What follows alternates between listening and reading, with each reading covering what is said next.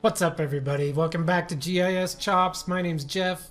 Today on Tool Belt Tuesday we're going to be talking about the Explorer tool. ESRI combined some navigation tools with the Identify tool from ArcMap and put them into one tool, and that's the Explorer tool. I'm going to show you how that tool works as well as some tips and tricks with some keyboard shortcuts. So let's get to the map.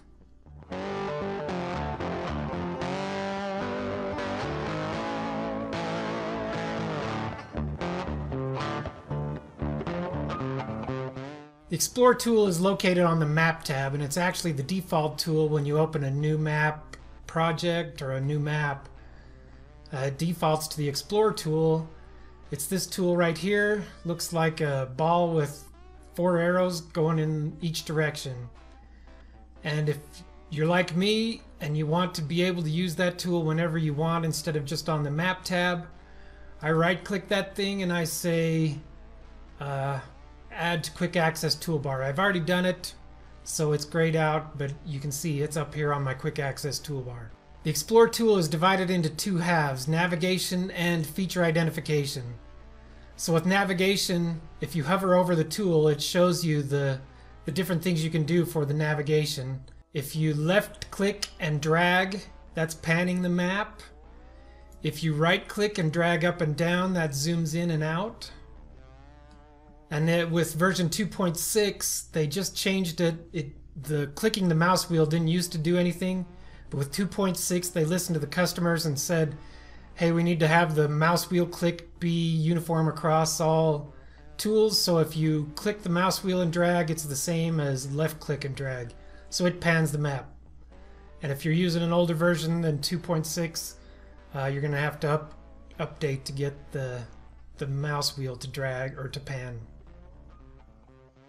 So that's navigation. I'm not too keen on this right-click zooming. Oh, also, if you roll the mouse wheel, it zooms in and out. That's the way I zoom in and out. I'm not a fan of the right-click. So do whatever feels best to you, but that's how you move around in the map, zoom out, zoom in, both ways. And then panning with the mouse wheel click and the left mouse button click. So you use the Explorer tool also in 3D scenes. So if we go to this scene here, if you left click, it's the same. You pan the map around. If you right click, it zooms in and out. But the mouse wheel, if you click the mouse wheel and drag it, it tilts and rotates instead of panning. So that's the major difference. So mouse wheel clicking tilts and pans 3D, and rolling the mouse wheel zooms in and out. If you want to change which direction it zooms, you can hit this dialog launcher and it opens to the navigation section of the options. And if you want to change which way the mouse wheel goes, you can change it to zooms out when you roll it forward. I like zoom in because that's more intuitive to me. When you roll forward, it zooms in. That's how most online maps work, so that seems better to me, so I'm just going to change it back. So that's the navigation portion. You can see I've got a few feature layers here, and here's a trick I just learned. If you hold down the Alt key and click a layer in the map, it zooms to that layer. I didn't know that. I learned that in researching for this tool. And also I've got my back button here on the quick access toolbar. Those are the buttons I like to have up there because I use those all the time regardless of what tab I'm on. Identify features. If you click this drop down arrow on the Explorer tool, and you can do the same up here on the quick access, if you click that drop down arrow, it tells you which layer it's going to identify from. So you've got the topmost layer. If I click there, it's going to find the point because it's the topmost layer. You can change it. So if I hold down Control, it identifies a group of features. So if I'm holding down the Control key here, I drag a box, it's going to identify both of my point features that are there. and Reynolds Creek, so it got that one. Even though I've got it in top layer, it identified everything with top layer.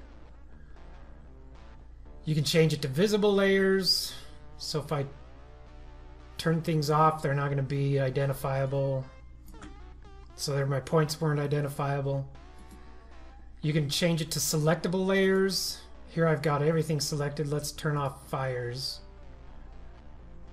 Now I drew control. It's just going to identify my line feature because that's the only thing left.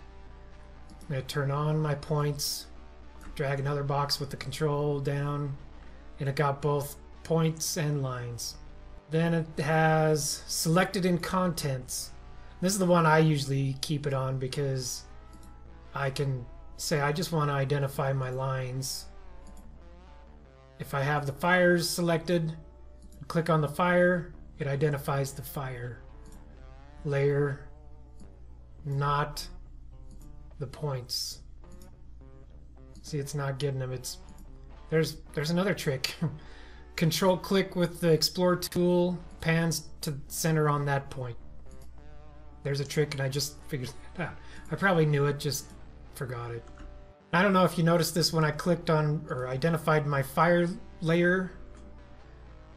It has text here instead of just like the attributes you're used to seeing. It's got the Thompson fire burned 10,447 acres.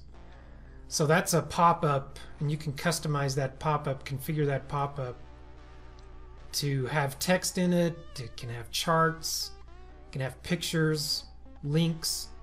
You can configure that pop-up to have quite a bit of information in it, and we'll cover the pop-ups in a future video.